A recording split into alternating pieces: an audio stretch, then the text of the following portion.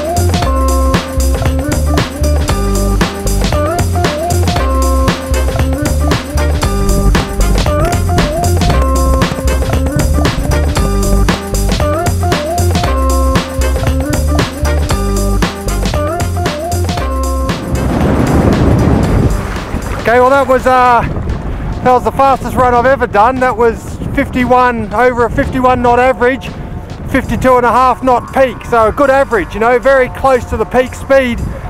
Really good, really good. It seems it's getting better and better.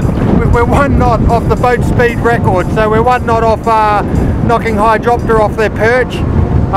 It's a significant number, really. I mean, it's the Australian world record, come to think of it. It's the fastest that this boat's ever done. It's certainly this course record for this place. Got the Class B record by a couple of knots as well.